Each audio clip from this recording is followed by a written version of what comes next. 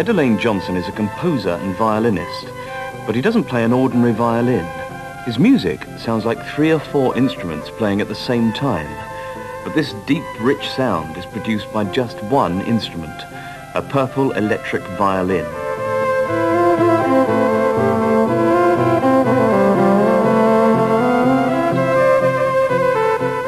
I learnt to play the violin at school. I played in the school orchestra, but I didn't really enjoy playing classical music. It was too rigid.